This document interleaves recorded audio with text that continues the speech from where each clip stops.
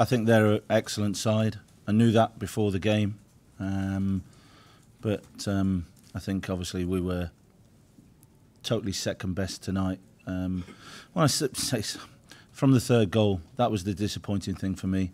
I thought I made the decision at half-time to change it and to change the shape to try and get us back in it, because you could see first half their fluid movement, the way they play in between the lines.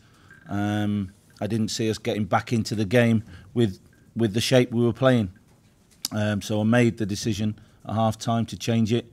And I thought for 10-15 minutes we actually did. And we caused them some problems. But the disappointing thing for me, when they scored the third goal, I didn't see enough desire then to defend as a team. And it really drained us of any belief, the third goal. And from then, there was only one team in it, and they looked like scoring every time. And of course, I have to take some responsibility in that for choosing the formation second half, which probably I wanted to get back in the game with it and choose an attacking formation. But also, when you on the transition or on the turnovers, when Spurs are in possession, they're a quality side, and they opened us up and punished up. So, you know, as I say, I have to take some responsibility in that. But at 3-1, we looked a forlorn side second half. What do you put that lack of fight desire down to? Because that's not usually a trait you think of. Do you see that? No, I haven't seen that for ages in us, but we're coming up against a quality side there, as you say, and it's something I'll have to look at. But as players, to a man, since I've been in charge, they've been excellent, and I've not seen that before.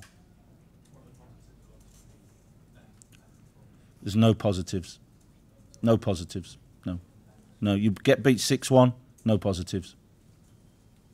Then again, you still have the game on Sunday, and just forget about this one and then finish the season on the high, right? I'm not sure whether we forget. I think as a coach, as a manager, you reflect on it and hopefully learn from it.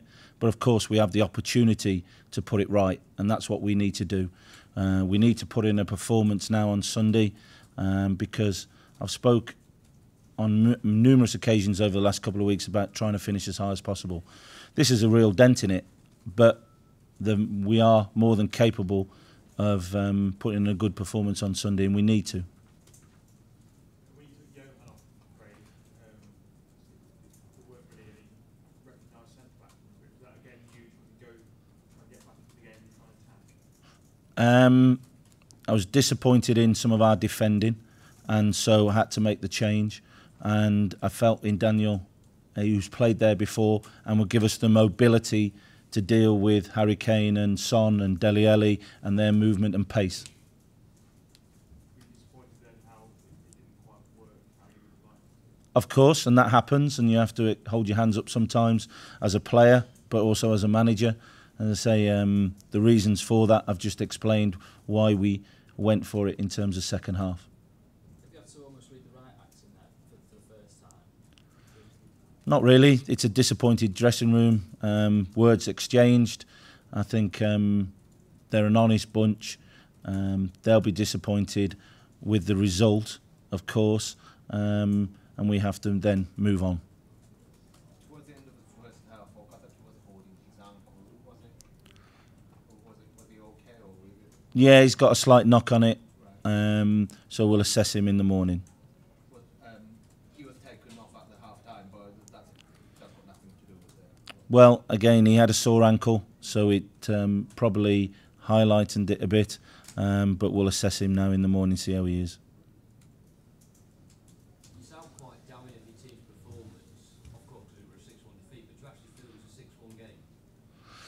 I think we got punished by some very good play by Tottenham. Of course, when you get 6-1, it's hard to sit here and stick up for anything. And as I say, I've sat in here now in the last 11, 12 games, and a lot of positives have been about. And I'm